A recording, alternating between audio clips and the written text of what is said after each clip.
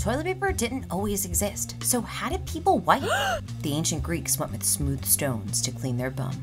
The ancient Romans went with a sponge and a stick. Corn cobs were America's rural DIY solution before toilet paper arrived. Medieval Europe went with the sheep's wool for a soft touch. Leaves, nature's toilet paper, just choose wisely.